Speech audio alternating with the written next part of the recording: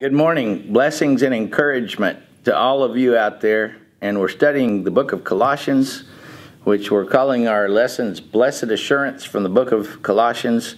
And don't we all need a bunch of that right now? We need to be encouraged. We need to find joy in our Christianity. We need to be satisfied in God. We need to know that God is really our refuge and strength. We need to know that Christ is all that we need. There, in Colossians 2, as we study it for the next couple of weeks, there are four key passages which sort of form the backbone of Colossians 2. One of those passages we'll get to in a moment is Colossians 2, verse 4, where it says, "I'm saying this that no one may delude you with persuasiveness of speech." There's all kinds of persuasive speech out there that's trying to persuade us of one thing or another thing. And we really need to come back to God's Word and be persuaded by that. There's another passage of Scripture that we're going to talk about when we get to it, Colossians 2, verse 8, that is also part of this backbone of Colossians 2. It says, "Take heed lest there be anyone that shall make spoil of you through philosophy and empty deceit, after the traditions of men, after the rudimentary principles of the world, and not after Christ." But of course, that's what's happening to us today. We find ourselves confused. We find ourselves full of doubt. We find ourselves wondering what's really true and what's really real. And exactly this is happening to us sometimes and taking away our confidence and our assurance in Christ. If you'll drop down to Colossians 2:16, this is another one of the vertebrae, you might say, in the backbone of this passage. "Let no man therefore judge you in meat or drink or in respect of a feast day or new moon or Sabbath day." So oftentimes we feel judged by other people who don't share our views or don't share our ideas or our beliefs about life and the purpose of the world and all those other things. And so this says, don't let people do that to you. And then finally, if you look down at Colossians 2:18, where different versions say different things, but my favorite one that really gets to what the Greek text says is, don't let anyone disqualify you, or don't let anyone rule against you, like an umpire rules against you, through voluntary humility and worship of the angels, dwelling in things which they have seen, vainly puffed up in their fleshly mind, and not holding fast to the head, that is, to Christ. So there are many people who don't hold fast to Jesus Christ and His leadership in life and His teachings and so forth. And those people surround us in our culture. They surround us in our life. And those people often confuse us and derail us in our thinking, so that we don't have the confidence that we need to have in Jesus Christ. So remember those four verses as you started this passage.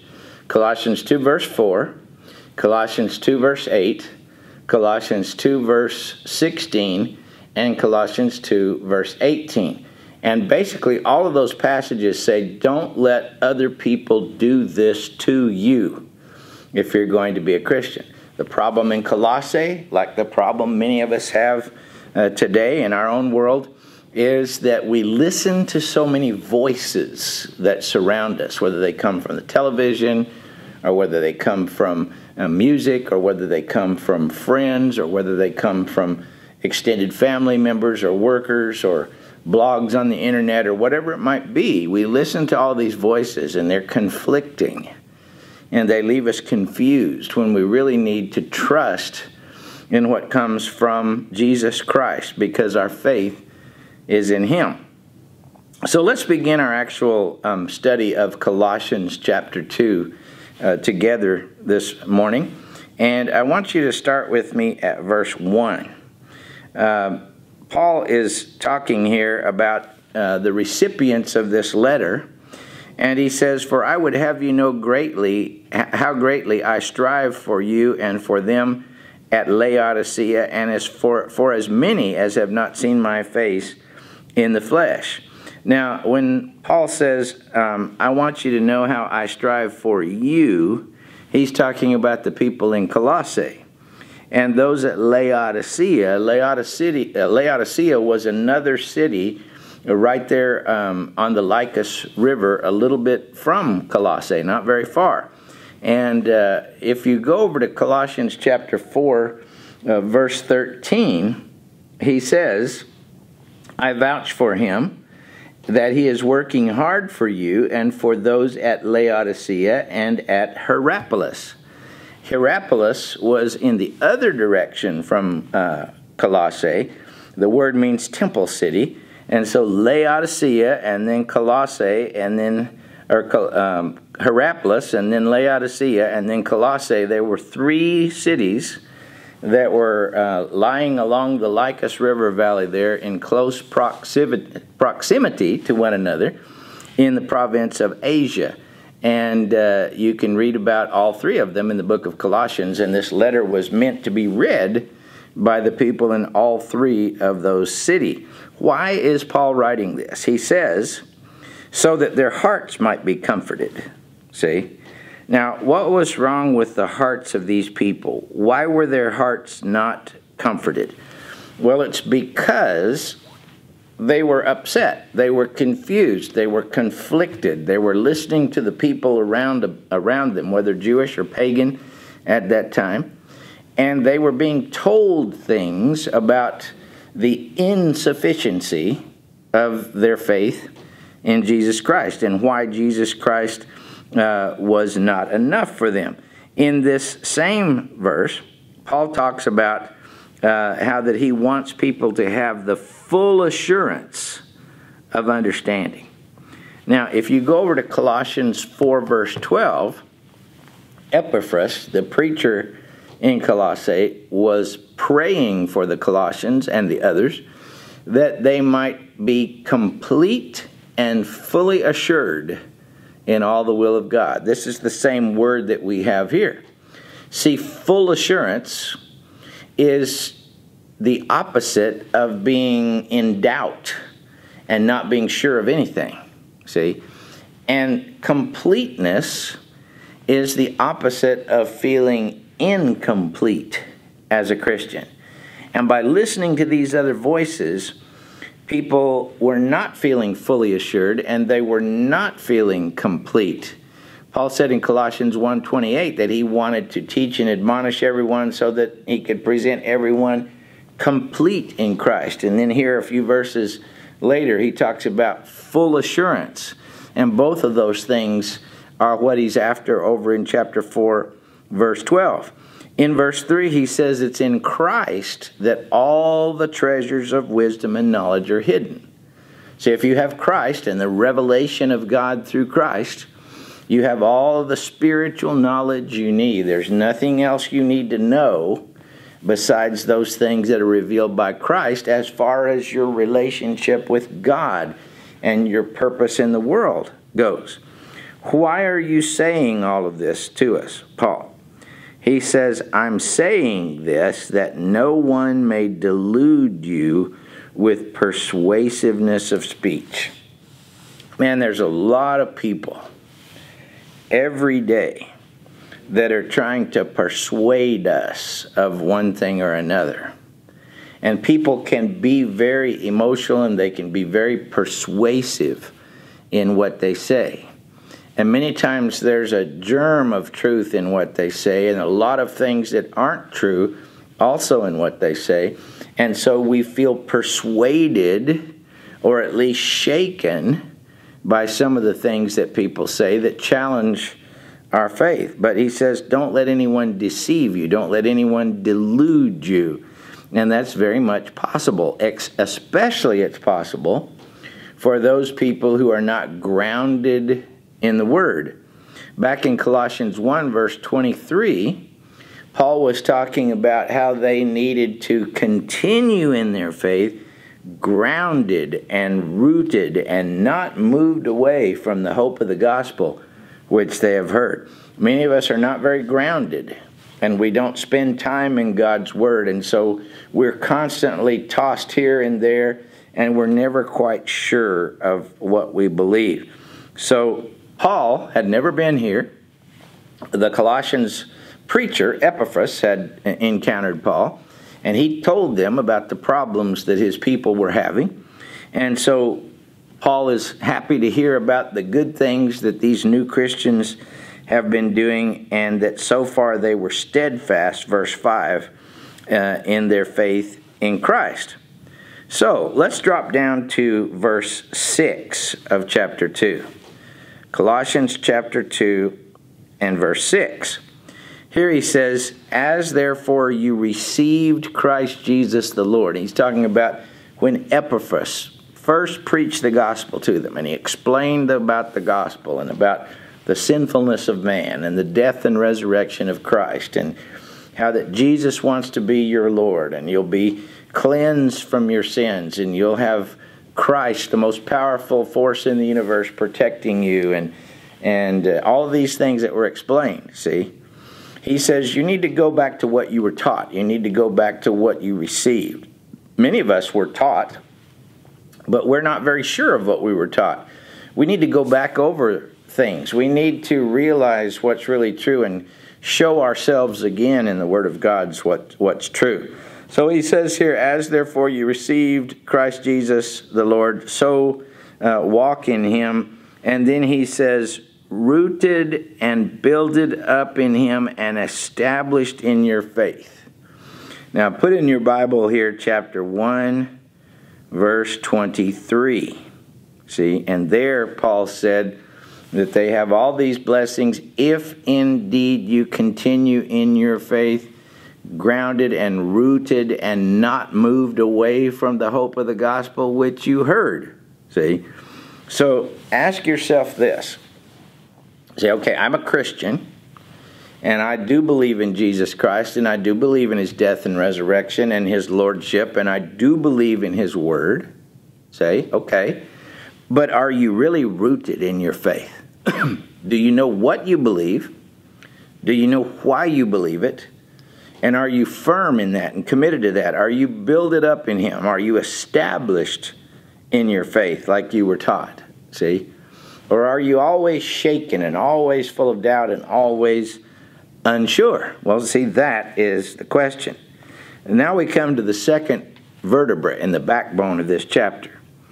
He says, take heed lest there be anyone that makes spoil of you, see, or robs you of your prize. See, just because we accepted Jesus and the hope that's in Jesus, we can be derailed from our faith in Christ. How can we be derailed from our faith in Christ? Well, it says through his philosophy. Now, and again, he says, and vain or empty deceit. Philosophy is a study of what is true and what is real in the world. Some people believe that only matter is real, and there's no such thing as the spiritual. They take the what we call the scientific method, which is really just a materialistic method where you use the five senses to verify what is true, and that method says if you can't verify it with your taste, touch, smell, feel, etc., sight, that you simply can say that it's not real. And the deck is stacked if you do that. But that's just one way of knowing. But some people that are materialists sometimes come along and try to confuse us through that materialistic philosophy. Some people are existentialists, which say that man should just go by his feelings, and man should do what feels right to him. But the Bible says the way of man is not in himself. It is not in man that walks to direct his own steps. Jeremiah 10, verse 23. The heart of man is deceitful, see? So we can't follow our own feelings. And God tells us in Isaiah 55 that his thoughts are not like our thoughts, and his ways are not like our ways. So the existentialist philosophy goes against what we read in the Bible. And so if we are told to follow our feelings, that leaves us confused, because sometimes when we read what God says, our feelings contradict. What are we supposed to do? Well, we're supposed to follow God, whether our feelings contradict or not. So human philosophies, humanism, which sees man as the apex of all things. Man is the highest thing. Well, is that true? No, God is the highest thing.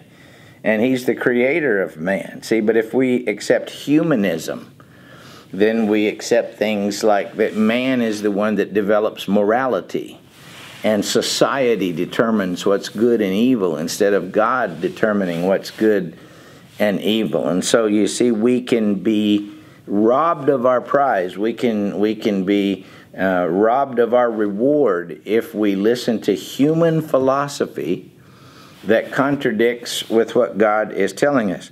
He says they can despoil you, it says, after the traditions of men. The traditions of men are very strong. Even in our religious walk, many of us are stuck in the traditions of men that have nothing to do with what God says in His Word. And sometimes we hold more tightly to those traditions of men than we do to the Word of God. See? So another way to explain this, he says, according to the elementary principles of the world, the rudiments of the world, these are worldly teachings, worldly ideas, that are given to us. Now, understand this. I don't believe that as Christians we should just refuse to hear anything that the world has to say. I believe that the more we understand God's Word, and the more we understand the evidences that support God's Word, the less we have to fear from any of the traditions of the world. I believe there are answers that answer any question that the philosophies of the world can throw at us. And I'm not afraid of any of those questions. But what I am afraid of is when people, like Paul says, spend their days and their weeks and their mental and their emotional energy all day long, every day, listening to things that are worldly. They're human philosophies. They're the traditions of men. They're the rudimentary assumptions and beliefs of people in the world, and they don't counter that by listening carefully and looking at the Word of God and seeing what God really says. I think the people that are really grounded in their faith will be able to handle the things that come from the world. But he says that we need to take heed. We need to be alert. And I think many of us are not alert.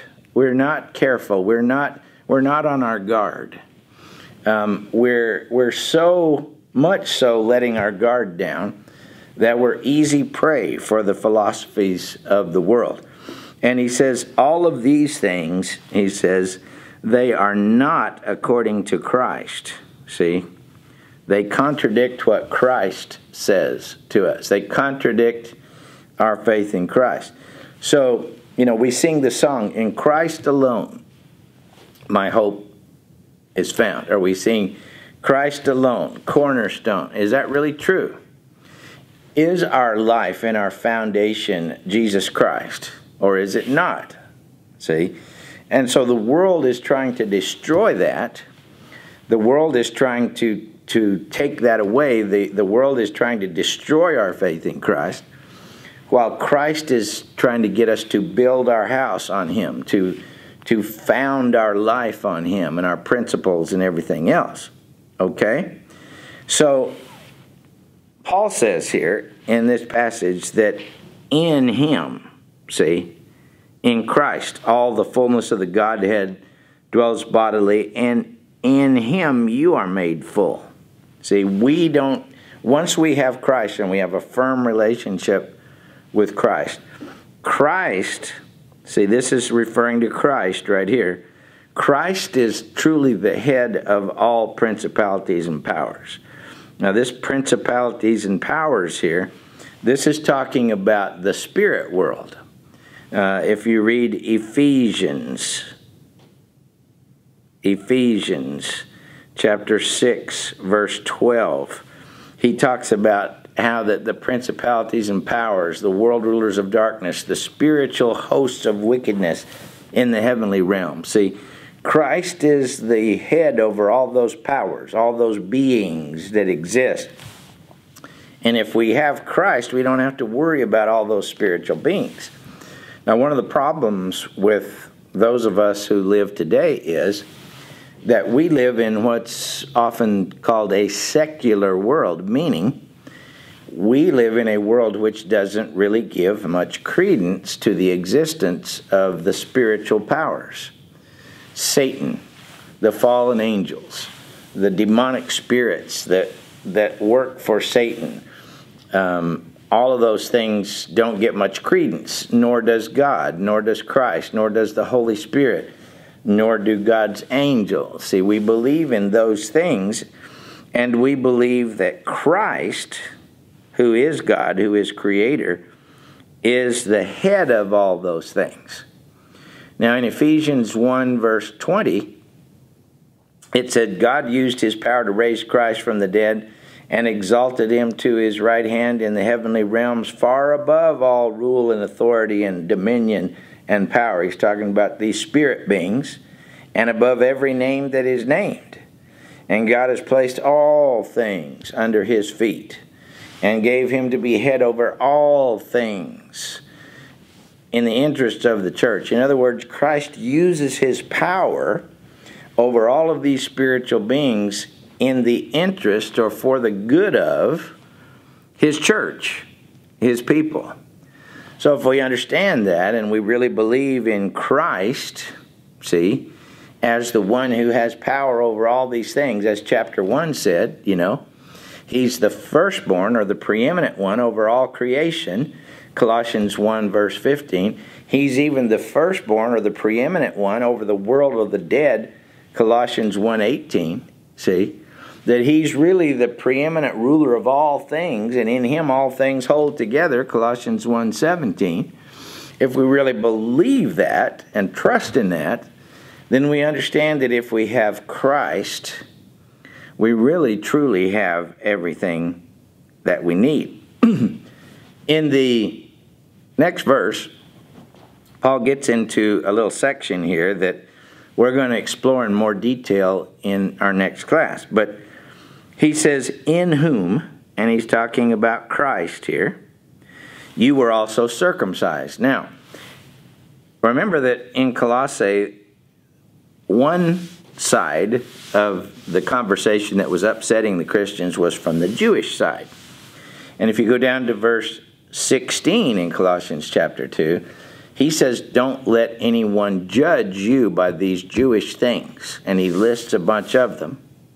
And he says in verse 17 that these were just a shadow. These things of the Jewish law in the Old Testament were just a shadow of the things that were to come. But the substance of those things is fulfilled in Christ, okay? Now, what he's doing in this verse is he's saying that they're telling you that you need to be circumcised and you need to keep the law. Circumcision is a thing, a religious thing. But what Paul is saying is we, Christians, have been circumcised with a different kind of circumcision. Romans 2:28 and 29 says exactly the same thing. You can write that in your margin there next to verse 11. Romans 2:28 and 29. But he says, in Christ you were circumcised with a circumcision not made with hands, in the putting off the body of the flesh in the circumcision of Christ. So it's our fleshly nature, it's our selfish doing what we want to do nature that's been cut away from us when we were baptized into Christ. Not flesh, not physical flesh, but this is a spiritual circumcision.